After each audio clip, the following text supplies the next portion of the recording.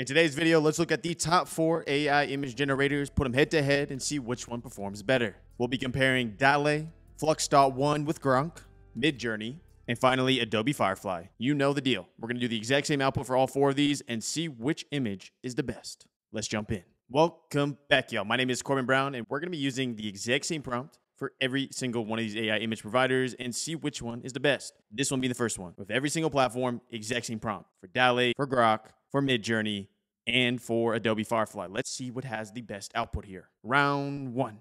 Go. We are loading in. Not bad. We got 2 outputs here from DALL-E, which is cool. So we got this one. We also got this one. Okay, let's go ahead and check out Flux.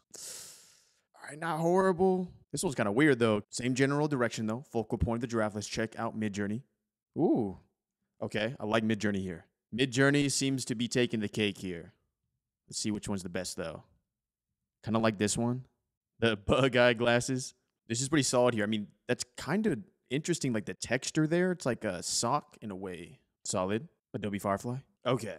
Adobe Firefly is more like we're out here drawing with pastels, pencils, color pencils. You can also edit all these for every single platform, so that's something cool to keep in mind. On to prompt number 2 here, where I want to explore it creating mockups, right? So like mockups for product design. So the prompt we're going to use here is going to be a square black white card with the text mockup, brand black on it, surrounded by Christmas decorations and pine branches on a white background, high resolution, high quality mockup photo of paper. Let's see what's up. You already know, same prompt, different AI image generator. Let's check it out. Enter. Ooh. Not bad. Not bad at all. I like this. This is actually a pretty big advancement that I've seen with DALL-E 3, where its ability to pick up on text and actually show it in the image has gotten way better over the last couple months. And what's really cool, especially in this context where it's able to actually handle text, is that we can actually automate this. You're probably saying, Corbin, how do we automate it? It is one of the integrations found on Zapier, actually. It's just OpenAI. And we can use the DALL-E 3 action here. Right there. Generate image with DALL-E 3. What's really cool is we could use a ChatGPT block to create the prompt for that DALL-E 3 block and get automatic AI images generated. Now, stay tuned here because we're going to show you another way you can do this with a different one. Spoiler, Midjourney. Let's check out Midjourney and all the other results here. Not bad from Flux. Not bad at all. They made the text more bold here. The big thing we're testing here is very much, can we get text visually shown in our AI images? Midjourney. Okay. First one's a little off. Second, third, fourth, all pretty good. This one probably being the best for Midjourney here. Oh, Adobe Firefly. What happened? Okay, so Adobe Firefly can definitely not do text. Keep that in mind as we just have 4 white squares with no word of mockup. No good. On to the next prompt. The first prompt was trying to gauge creativity with these kind of outputs when it comes to these AI image softwares. The second prompt was trying to gauge the ability to put text on items. The third prompt here, I'm going to be very vague.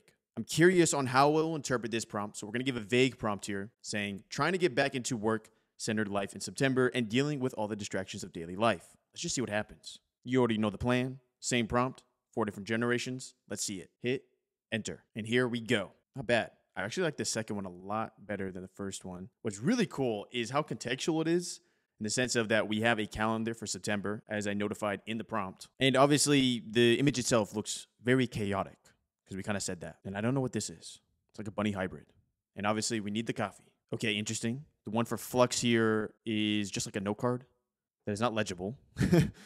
But we got the coffee. Okay, the one from Midjourney is not bad here. Whoa. This one's actually really cool. That's cool. That's like really cool. This one reminds me of, you know what I'm talking about, those like YouTube like streams where they just play like lo-fi music. That's what this one kind of reminds me of. But this just shows you how flexible Midjourney is when it comes to AI image outputs. And let me show you something else cool about Midjourney you may not know. We can actually access Midjourney through API now. And what's cool about this is that we can leverage this API to automatically create Midjourney images in any context. Therefore, when connecting this kind of Midjourney API, we can use something like Zapier in a no-code way and automatically create Midjourney images for whatever the context. Give me a context, Corbin. Automatically make an Instagram post. Automatically create an image for something you want to drop ship on a shirt, etc. And then the final one here from Adobe Firefly. It's not bad, but it seems like Adobe's way of approaching these kind of prompts is very much like clip arty, more cartoony, I suppose. Last prompt we're going to test together is going to be this one right here. Now, I didn't actually make this one. I found this in a community post, and I was like, you know what? We got to test this out, as this is extremely specific and very detailed. Therefore, for this specific prompt, we're looking for an output of a hiker at a very specific national park here. We're going to try this prompt for every single one and see which one looks best. Go ahead and pause if you want to read the entire prompt. Go. Wow. That just shows you that the more specific you get with prompting with these AI image generation softwares, it can get very much exactly what you wanted. I'm already impressed by DALL-E 3 here, especially this one right here. Like, this seems very solid. I really like the fact that what it does is it makes like a focal point where the quality is higher here, and then it blurs out the edges here. Let's check out the other outputs. Impressive. It's very impressive, actually. The fact that they look also similar across the different platforms here so far is really cool. It really gives you context that, yeah, maybe so much so that you need to write longer prompts if you want very exact details. Solid from Flux, and scary good from Midjourney here. This is like, this is scary good here. Just shows you where this tech is going. I would say probably this one's the best. This probably looks the most realistic out of all of them so far. I mean, the detailing on the backpack is ridiculous. Look at that. Impressive. And not bad from Adobe Firefly at all either. Like, maybe longer prompts work better with Firefly, especially in the sense of this doesn't look too cartoony here, and this seems very passable. Pretty solid. What do y'all think? Which output impressed you most today? Which platform do you currently use? And let me know if you're going to start accessing these AI image generation softwares automatically. Other than that, make sure you leave a like. It's completely free. Check out the other videos on this channel here, and I'll see you in the next video.